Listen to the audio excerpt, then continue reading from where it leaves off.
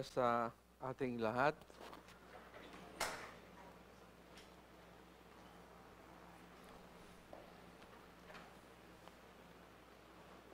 Tayo ay nasa chapter 5 na ng Book of Micah. Tayo nag-move at ating titingnan ang sinasabi sa atin based sa ating scripture reading patungkol sa nakita ni Micah sa future. Ang first 4 chapters ng book ay nagpakita sa atin kung paano nakita ni Micah ang magiging itsura ng Israel at ng Judah. Ang dalawang kingdoms na nahati dahil sa kasamaan, kasalanan na naipakita ng mga tao after ng napakadilim na nangyari sa lugar na yon na pinamumunuan under the monarchy of King Solomon. At hindi ko na uulitin kung ano ang nangyari sapagkat more or less may idea tayo kung ano ang naging punishment sa Israel. Ito ay nangyari under the hands of the Assyrians. Kung ano ang nangyari sa Judah in the hands of the Babylonian. At atin ding natunghayan kung bakit gano'n na lamang ang galit ng Panginoon kaya't ipinakita ng Panginoon kay Micah kung ano ang mangyayari at bakit niya gagawin yon. In the 3rd chapter, at ito ay aking na-share sa inyo, ang mga priest ay very corrupt. Sila ay nag-handle ng spiritual matters because of money. At ang mga prophets ay likewise very corrupt. Hindi na makatotohanan ang pananalita ng Panginoon ang kanilang isinishare sa mga tao. Gumagawa sila ng sarili nilang mga prophecies and people were deceived. At ito ay ginagawa nila likewise for money. At ang land barons and ang princes ay very corrupt. Ang mga ancient landmarks ay binabago dahil sila ay sakim. Gusto nilang makuha pa ang mga properties, ang lupain ng mga tao, mga innocent people. At ito ay nagpapakita ng greed sa puso ng mga land barons and those who are leading the nation of the land, ang mga princes. Ito ang naging itsura ng mukha ng lupain na yon, na minahal ng Panginoon, ngunit na maging matigas ang mga puso nila sapagkat ang iniisip nila, kami ay very proud people sapagkat kami ang pinili. Kami ang sinasabi na people of the book, the chosen people. At walang question doon, ito ay nakalathala sa salita ng Panginoon. Kaming Israel ang pinuli ng Panginoon, kaya kami ay may templo at sa gitna ng templong ito ay pinakikita ni God ang kanyang presensya. At ang mga hentil ay bawal sa amin, wala silang lugar sa temple. At kung kami ay makakasama ng mga hentil, kung mahawakan namin sila, kami ay magiging unclean. Ganon ang pagtingin nila sa kanilang mga sarili. Napakataas at napakababa ng tingin sa mga hentil.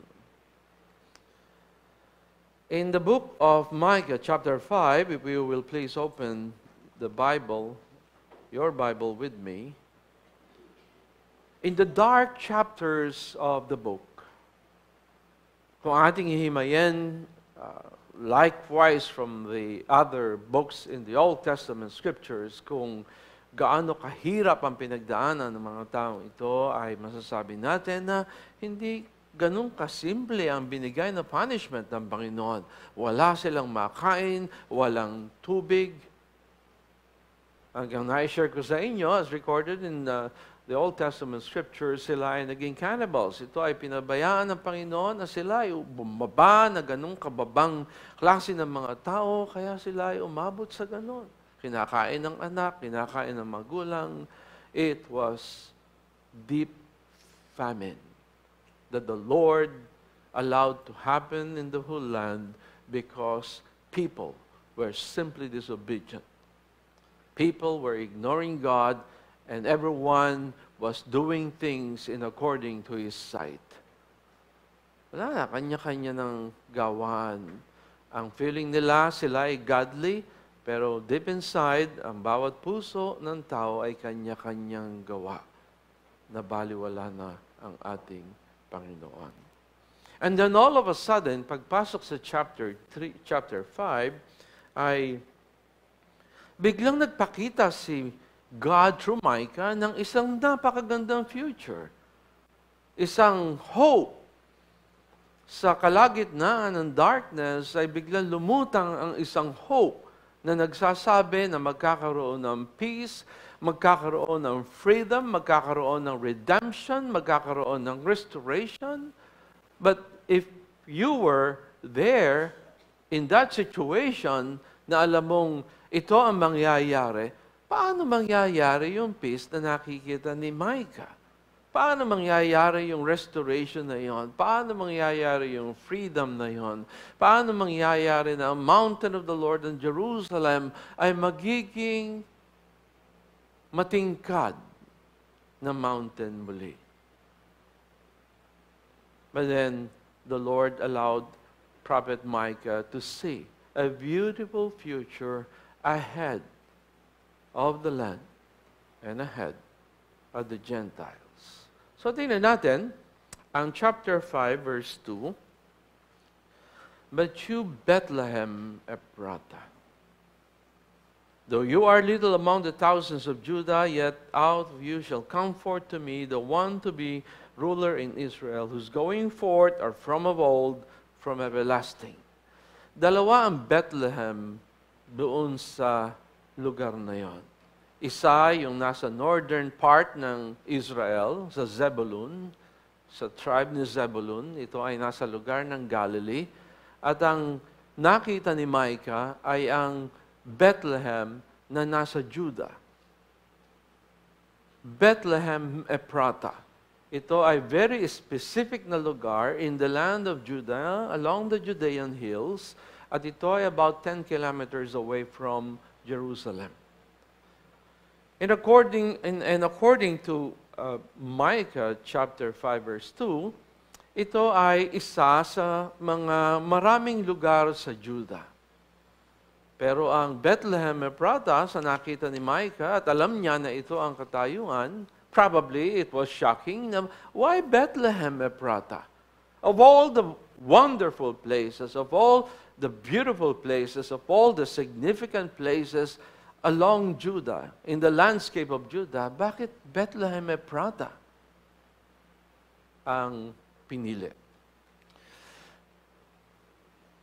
Ang Bethlehem ay ito ang naging birthplace ni Boaz. Ito ang naging asawa ni Ruth. At sila ay nagkaanak. Ang anak nila ay si Obed. At si Obed ay nagkaanak. Ang anak ni Obed ay si Jesse. At si Jesse, ang naging anak ay si David. And along the line of David, dun sa tribe ng Judah, ay lumabas si Joseph at lumabas ang ating Panginoong Hesukristo.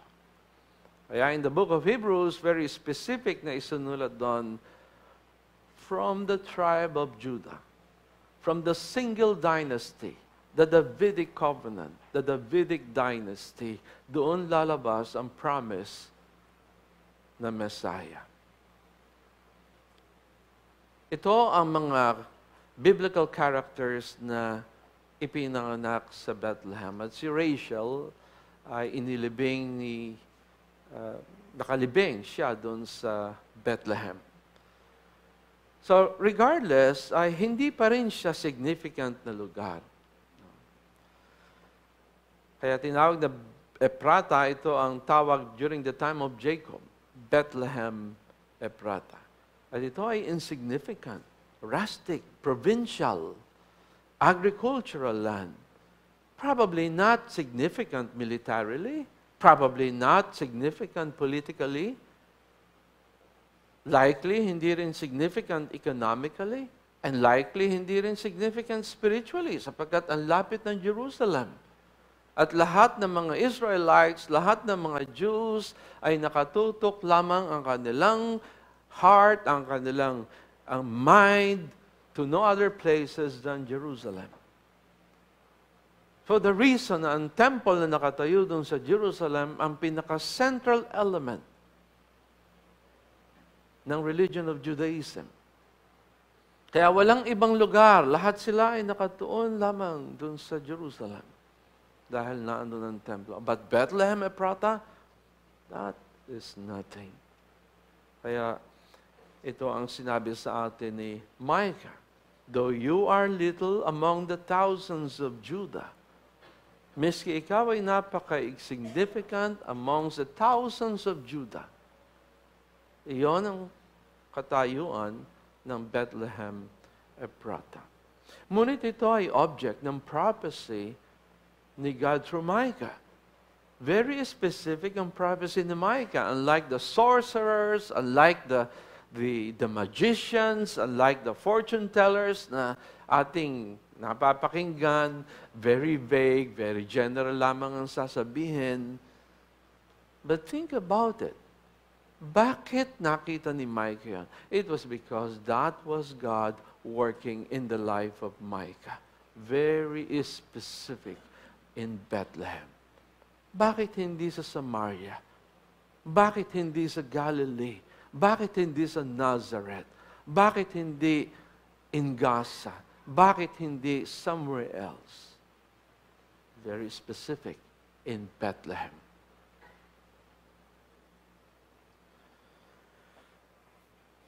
So something happened there. Or, according to Micah, may something na mangyayaring malaki doon na nagbibigay ng liwanag, na kagandahan sa kalagitnaan ng darkness na nag-envelope doon sa whole land of Israel and Judah. At ang story ay about a son. Ito ay story ng isang ipapanganak na bata. Ito ay nakita ni Isaiah in chapter 9, verse 6 ng book of Isaiah. Ipinakita ni God through Isaiah ang identity, ang authority, at ang nature nung batang nakita ni Micah na ipapanganak. Hindi alam ni Isaiah kung saan exactly ipapanganak. Micah knew exactly kung saan ipapanganak. In general, alam din ni Micah kung sino yung ipapanganak, but Isaiah saw a very clear definition, identity, authority, and statute of that son na ipapanganak in Bethlehem Ephrathah. Kaya in chapter 9, verse 6 ng Isaiah, dinescribe ni Isaiah, sabi niya, Wonderful, Counselor, the Mighty God, the Everlasting Father, the Prince of Peace, at ito daw ang mag-i-establish ng kingdom ni David and throne of David forever. Iyon ang napakagandang pinakita kay Isaiah. But then, he did not stop there.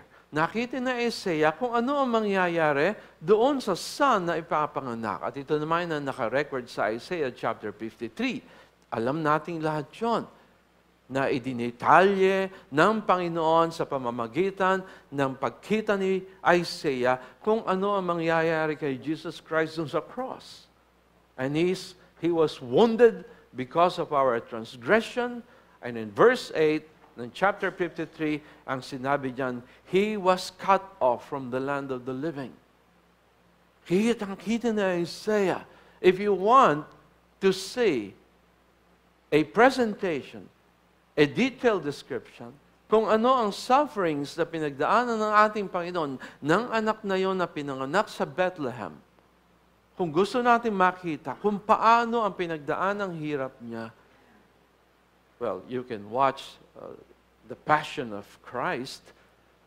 At doon ay kahit paano na-visualize natin kung paano ang punishment na pinagdaanan ng Panginoon, ang suffering na pinagdaanan ng ating Panginoon in the hands of both the Romans and the Jews. At habang pinapanood natin, tayo ay nangingiwi, hindi tayo makatingin sapagkat nararamdaman natin, nakikita natin ang suffering na pinagdaanan ng ating Panginoon. And Isaiah chapter 53 puts a very clear illustration kung ano ang pinagdaanan ng ating Panginoon. He was cut off from the land of the living. That son that Micah saw na ipapanganak in Bethlehem Ephrathah, nakita ni Isaiah na siya ang Counselor, Wonderful, the Mighty God, the Prince of Peace. At siya ang mag-i-establish ng permanent throne ni David, na kung saan ang Messiah ay lalabas from that Davidic dynasty, that Davidic covenant. And Isaiah saw kung paano ito ay na-fulfill when the Lord Jesus Christ was finally crucified on the cross. But He resurrected from the dead.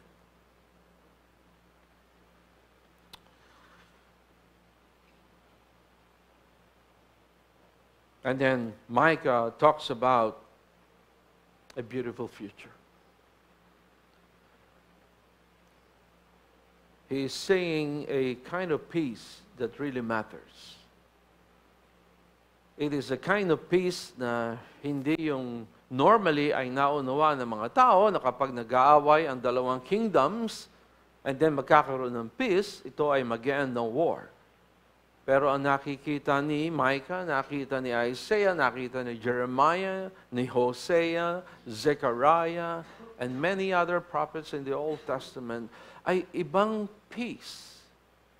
A kind of peace that matters in the life of anyone who is seeking God. It is a kind of peace na hindi ma-achieve, hindi mangyayari without the Son. Hindi pala makatotohanan ang peace na katotohanang mararamdaman ng isang puso na permanent peace kung hindi mangyayari yung nakita ni Micah at ni Isaiah at hindi mangyayari yung nakita ni Isaiah in chapter 53. So this is the kind of peace that matters to you and I.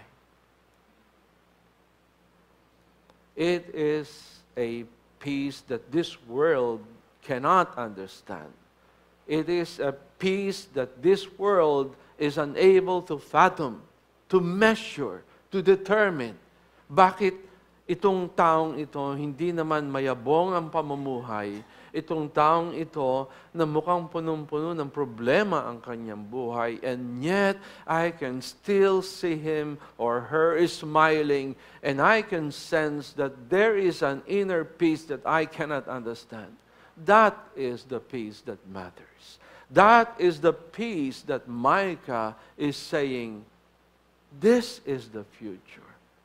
And it is going to happen because a son would be born in Bethlehem Ephrathah.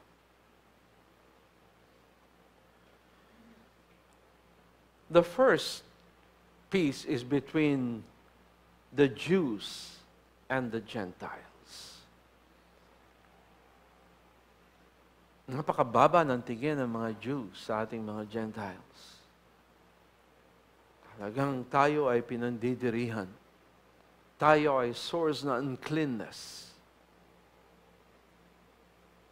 Kaya miski sa loob ng temple ay mayroon lang exclusive na lugar na hanggang dun lamang ang mga Gentiles. Hindi sila pwedeng lumampas doon. Napakababa ng tingin. At hindi tayo nagtataka sapagkat ang mga Gentiles ay hindi kilala ang Diyos. Ang wino-worship ng mga Gentiles ay mga Diyos-Diyosan. Sila ay mga pagano. Tayo ay naging mga pagano once in our lives. We thought we were believers of God. We thought we were so close to God. But in reality, before we came to know the Lord Jesus Christ, we were no different from the Gentiles. Nung kapanahon na ito, we were no different from them. We were separated from God, so far away from God. And yet we thought we were Christians. But we were not. The Lord Jesus Christ said it Himself in John chapter 8:44, "You are of your father the devil." Every one of us belonged to the devil before we came to know the Lord Jesus Christ. It is a spiritual fact. It is a biblical fact. But then, nakita ni Micah, magkakaroon ng peace between the Jews and the Gentiles. In Ephesians chapter 2, tingnan natin ang ating mga Biblia at ating alamin kung ano ang katayuan natin bago tayo naging mga Kristiyano. In Ephesians chapter 2, verses 11 to 13, ito ang sinasabi sa atin ni Paulo. Listen to me. Ito ang description ng bawat isa sa atin bago tayo naging Kristiyano. These verses are verses for every one of us because these verses present kung sino tayo before we came to know the Lord Jesus Christ. And let's read it. Sabi ni Paul, Ephesians 2:11, therefore remember that you and I, ikaw ito, Aling Mary, ikaw ito, Richie, ikaw ito, Lyra, ikaw ito, Sean, ikaw ito, Ricky, ikaw ito, Pastor, ikaw ito, Deacon, ikaw ito, Jeff, ako ito. Sabi ni Paul, therefore remember that you, once Gentiles in the flesh, who are called uncircumcision by what is called the circumcision made in the flesh by hands, that at that time you were without Christ, being aliens from the commonwealth of Israel, and strangers from the covenants of promise, having no hope, and without God in the world. But now in Christ Jesus, you who once were far off. What a very discouraging and very sad description kung ano tayo before we came to know the Lord Jesus Christ. Without God. Not part of the commonwealth of Israel.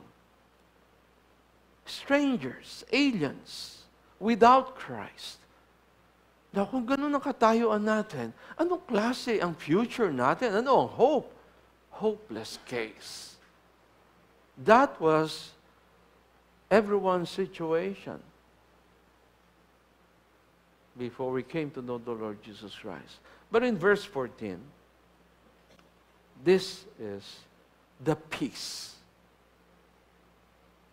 For He Himself is our peace, who has made both one, the Gentiles and Israel. Both one, the Gentiles and the Jews, and has broken down the middle wall of separation. That is the beauty of the cross. Whereas before, walang peace between the Jews and the Gentiles, and now because of the Lord Jesus Christ, destroy yung wall that separated the Jews from the Gentiles, and they have become one in God. No more distinction.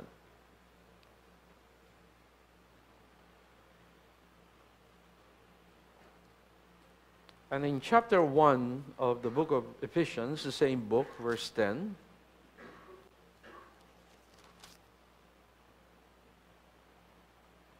I love this verse so much. That in the dispensation of the fullness of the times, He might gather together in one all things in Christ, both which are in heaven and which are on earth, in Him. In the fullness of times, Micah saw that fullness of time happening. And Isaiah saw the fullness of another part of that cool time na nire-refer. The Son was born. Kaya natin sinaselebrate ang Christmas season. The Son was born. If the Son was not born, there was no Christ to die on the cross of Calvary. In the fullness of God's time, the completeness of the redemptive story, the fulfillment of that story of grace, a Son was born, and that Son grew, and that became a man to be crucified. And Paul says it, For our sake, He made Him to be sin who knew no sin, so that in Him we might become the righteousness of God. So in God's fullness of times, the peace has finally settled so that there is no more distinction between Jews and the Gentiles if both have faith in Christ.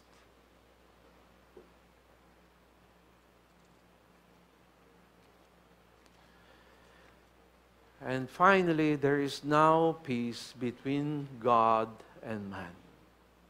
So, first peace, real peace, the peace that matters, a peace between the Jews and the Gentiles. And now, there is another peace that matters. It is the peace between God and man. Sabi sa verse 4 ng Micah, chapter 5, "And he shall stand and feed his flock in the strength of the Lord, in the majesty of the name of the Lord his God, and they shall abide, for now he shall be great to the ends of the earth." The greatness of God is no longer limited to the Jews. The grace of God is no longer limited to that landscape.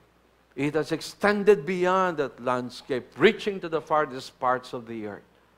Because peace between God and man finally materialized, finally happened in the cross of Calvary.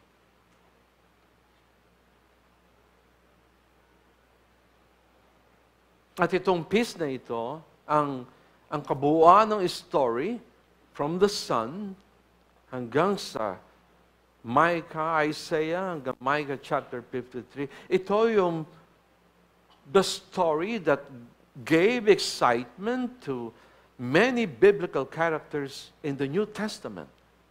Kung ating pinag-aaralan ng Micah, ang Book of Acts ay nakita, and the Gospel, siyempre marami tayong makikita mga biblical characters na naintindihan natin kung bakit ganun na lang ang kanilang naging dedication, ang obedience, ang kanilang zeal to serve the Lord Jesus Christ. Alam natin ang story ni Stephen.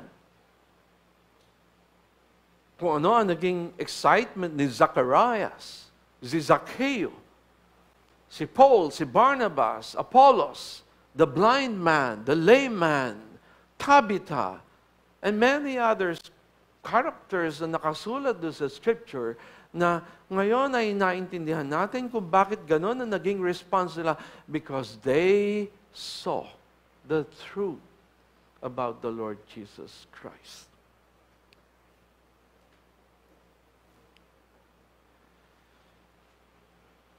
In Zechariah chapter 9 to 10, ito ay book bago mag-Malakay.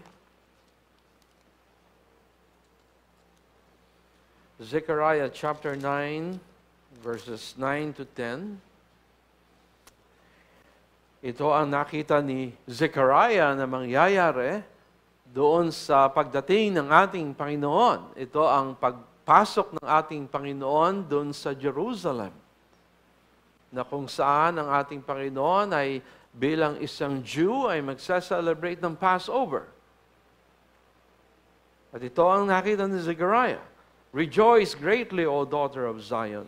Shout, O daughter of Jerusalem. Behold, your king is coming to you. He is just and having salvation, lowly and riding on a donkey, a colt, the foal of a donkey. I will cut off the chariot from Ephraim, and the horse from Jerusalem. The battle bow shall be cut off. He shall speak peace to the nations. His dominion shall be from sea to sea, and from the river to the ends of the earth." Napakasarap naman na nakita ni Zechariah, no? At, hindi nakita ni Zechariah yung actual na triumphal entry ng Panginoon sa Jerusalem. Alam natin yung story yun. Nakasakay sa donkey ang king, at siya ay pumapasok sa Jerusalem. At nakita ni Zechariah na itong napaka-humble na king na ito, na instead na siya ay in majesty ay pumapasok sa Jerusalem, he was riding on a humble donkey. And yet, Zechariah was so excited in prophesying and sharing this vision sapagkat ito ang magbibigay ng peace to all the nations. Itong humble king na ito ang magbibigay ng kanyang dominion from sea to sea and from the river to the ends of the earth.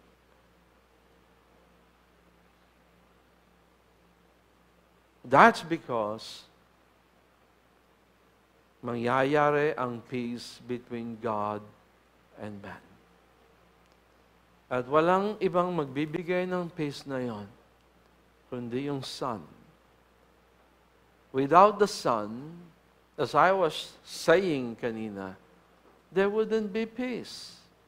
Lahat tayo dito, walang pag-asa. Ang peace na maunawa lang natin ay yung mga temporal kinds of peace. The temporal kind of peace. Nagkapera ka, you experience peace. Nagkaroon ka ng maiging family, kaibigan, ang feeling mo you have peace. Nagkaroon ka ng magandang trabaho, ang feeling mo mayroon kang peace. Nag-excel ka sa iyong pag-aaral, sa iyong negosyo, you feel you have peace. But no, hindi yon ang nire-refer na peace na nangangailangan ng bawat isa. Ang kailangan ng bawat isa ay ang peace that matters. The peace between God and man. That peace that can only be realized, that peace can only be acquired if one has Christ in his life. We all experience sadness in our lives. May mga moments na tayo ay talagang dumadaan dun sa depression. Dumadaan sa kalungkutan. Who does not? May mga moments na ako ay nalulungkot din because of many things that I can see around me, just like you. But what is important is, katulad ng kinanta ng choir kanina, we will seek Jesus Christ. We will see Him because we have the peace that matters. In Hebrews chapter 10,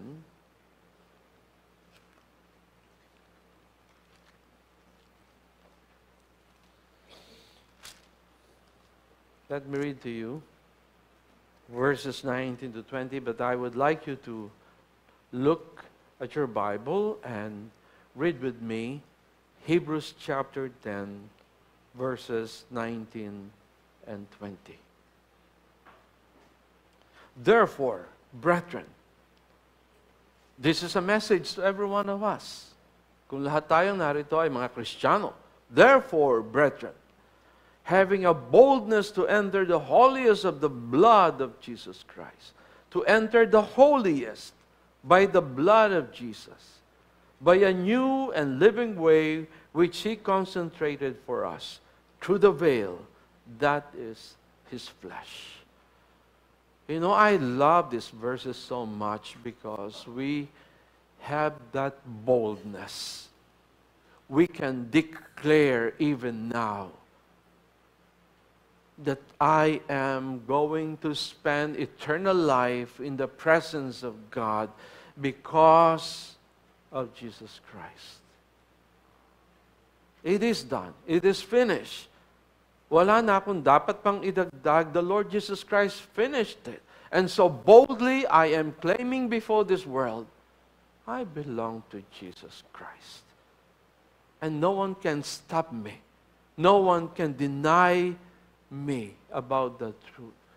Neither can anyone steal from me that wonderful privilege of having the right to claim before the world boldly that I belong to God. that I am His and He is mine.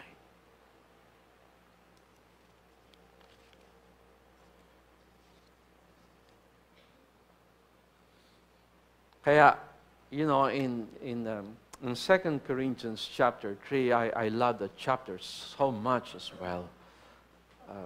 Dahil ini-explain ni Paulo sa church sa Corinth, dahil nga ang problem ay katulad ng problem sa Galatians, problem sa Ephesians, problem sa ibang mga churches, ay maraming mga Hudyo ang hindi ma-accept yung katotohanan na nakita ni Zechariah, ni Micah, ni Isaiah.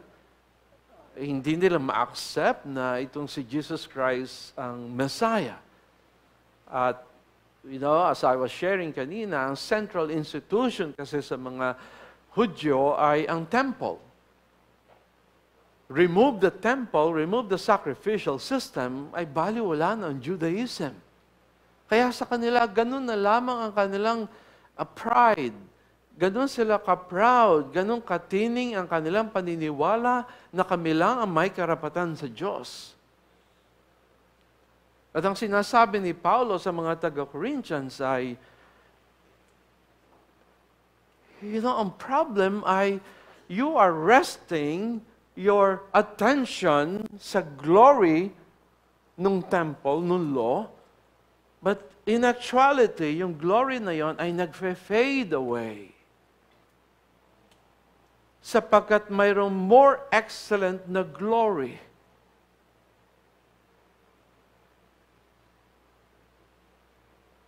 Yan ang sinasabi ni Paul. You are trusting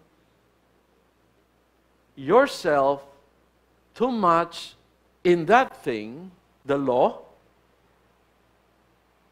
For sure, it's filled with glory. But kung i-compare yung glory ni Moses o law doon sa glory ng New Covenant, the cross of Jesus Christ, ang sinasabi sa 2 Corinthians chapter 3, this is fading away. It will never excel the glory of the salvation that we so enjoy because of Jesus Christ. Kaya ang sinasabi niya, hindi nga makatingin ang mga Israelites sa mga Jews sa mukha ni Moses because of the glory of the face of Moses at kailangan takpan ng veil.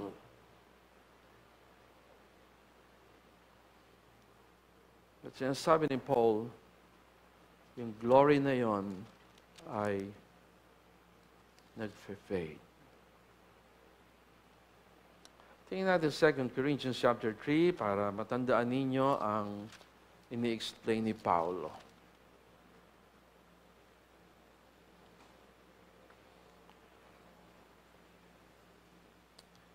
Sabi ni Paul in verse 6, who also made us sufficient as ministers of the new covenant, not of the letter or the law, but of the Spirit. For the letter kills, the law kills. Pinag-aralan natin dito sa Galatians, di ba? Na ang batas, ang law ni Moses, it kills. Why? Dahil lalo kang idinidiin na ikaw ay makasalanan, hindi mo masusunod ang 600 plus na laws. Habang tinitingnan mo siya, lalo mong nakikita kung gaano ka ka-evil in the sight of God. And therefore, the law kills. But the Spirit gives life. And then in verse 10, for even what was made glorious, yun yung law, had no glory in this respect, because of the glory that excels. For if what is passing away was glorious, what remains is much more glorious. And in verse 14, ito ang problem ng mga Judaizers. But their minds were blinded, for until this day, the same veil remains unlifted in the reading of the Old Testament, because the veil is taken away in Christ. Hindi lang Jews ang veiled pa rin ang kanilang hearts and minds and thoughts. Yes, sinasabi ni Paulo hanggang ngayon, and we know that, to this day, veiled ang kanilang hearts and minds because everyone believes that through the law of Moses ang kanilang salvation. But it's not only amongst the Jews right now. Oh, there are still a lot of people na ganun pa rin ang paniniwala. Veiled pa rin. Hindi nila makita ang full glory of the cross.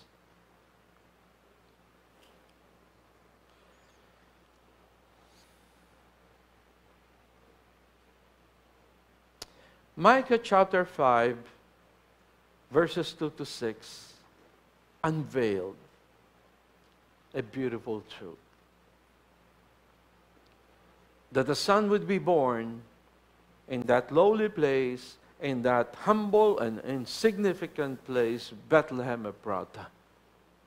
But it did not stop there. Peace finally settled in the hearts of faithful believers in Christ with the accomplishment of what Isaiah saw in chapter 53. And with what happened in Mount Olivet, when the apostles and the rest of the disciples and other people who were there saw the Lord ascending into heaven. And the Lord is coming back.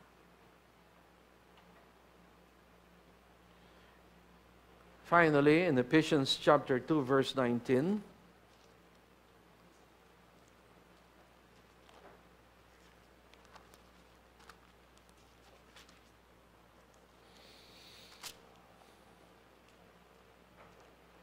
this is what the Bible is saying about our relationship now with God. Now, therefore, think about it very carefully. Therefore, you are no longer strangers and foreigners, but fellow citizens with the saints and members of the household of God. Whereas before, sinasabi sa atin, 11 to 13 of the same chapter, wala tayong God. Separated from Christ. Hindi tayo part ng Commonwealth ng Israel. But here, finally sinasabi, hindi na tayo strangers. Hindi na tayo foreigners. But citizens, together with the saints, together with Abraham, together with Boaz, together with King David, together with Solomon, together with Ruth, together with Jesse, with Obed. We are citizens of heaven, just like them. And finally, members of the household of God.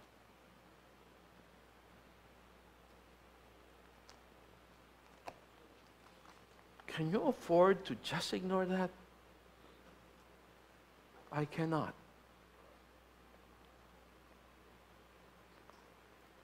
It gives me peace in moments of sadness to just think about this truth,